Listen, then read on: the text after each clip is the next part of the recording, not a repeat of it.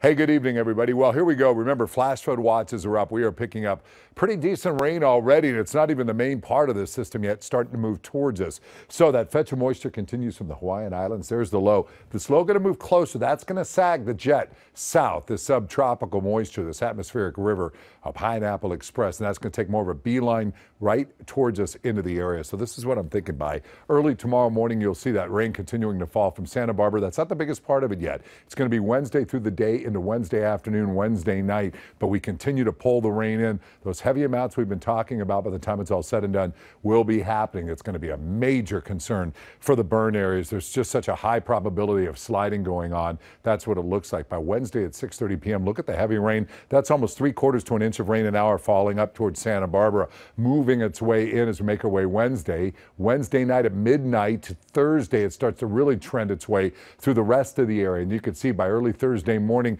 the rain continues to fall heavy in Santa Barbara, make its approach towards Southern California and the LA area, down towards Anaheim, out towards San Bernardino as we continue on. So we're still on track for 1.5 to 3 inches for LA, 1 to 3 inches or so out towards the IE, maybe 1 to 4 inches for Orange County as well. But to the north, Ventura, we could see 4, 5, 6, up to 10 inches of rain in some of those favored south-facing foothills. And not till late Thursday will we start to clear things out. And then by the weekend, things will start to look better as we start to dry out. If you're told to evacuate, please. Some areas are already under mandatory evacuation. Just get your stuff, get out. If I'm wrong, you can call me and I'll be glad to tell you.